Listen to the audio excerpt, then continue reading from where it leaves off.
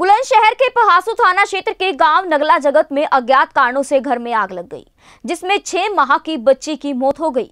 वहीं एक बच्ची गंभीर रूप से घायल हो गई है। बुधवार रात पहासू क्षेत्र के गांव नगला जगत निवासी हरिकिशन अपने परिवार के साथ मोहल्ले में आई बारात की चढ़त को देखने के लिए गया था।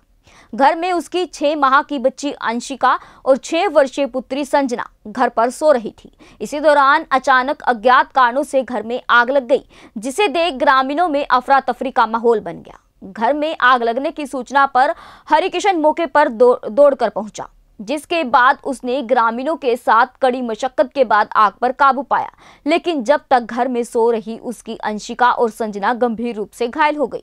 दोनों को आनन फानन में अस्पताल पहुंचाया गया, जहां चिकित्सकों ने अंशिका को मृत घोषित कर दिया। वहीं संजना की हालत गंभीर बताई जा रही है।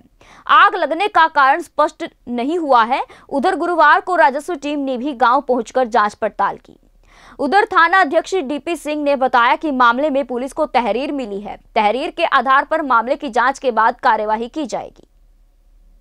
बुलंदशहर से जिला संवाददाता मुकेश कुमार लोधी की रिपोर्ट। सर, आपका क्या नाम है? हरिकिशन। अच्छा, गांव कौन सा है ये? नगला जगत। अच्छा, क्या वारदात हुई आपके साथ? मोहम्मद राय जी इसका दीवार में कपड़ा मोमबत्ती गिर गई। JBD Banquets लाए हैं incredible marriage palace Rajgharana and the finest banquet hall Jyoti garden, world class catering, centrally air conditioned, lush green lawns, state of the art lighting, a perfect venue for wedding, launching and parties. Rajgharana and Jyoti Garden at JBD Banquets Enterprise। ऐसे ही latest खबरें पाने के लिए bell icon को click कर हमारे channel को like, share and subscribe करें। धन्यवाद।